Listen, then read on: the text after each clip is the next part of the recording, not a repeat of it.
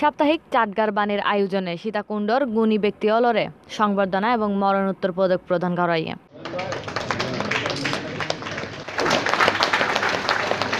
গতকাল শনিবার বিকাল ৩টায় আগ্রাবাদ ওয়ার্ল্ড ট্রেড সেন্টারের বঙ্গবন্ধু কনফারেন্স হলত উক্ত গুণীজন সংবর্ধনা ও মরণোত্তর পদক প্রদান অনুষ্ঠানত প্রধান অতিথি হিসেবে উপস্থিত আছেন চট্টগ্রাম সিটি মেয়র আজম Nasir Uddin.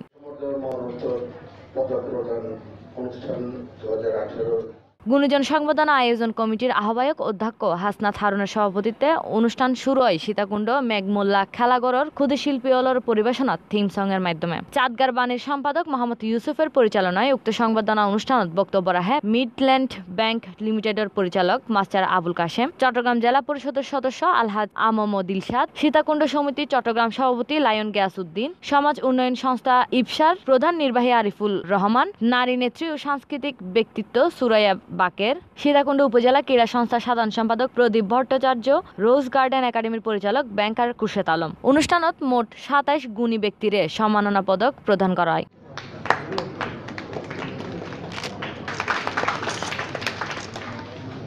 Desk news, Cplus TV.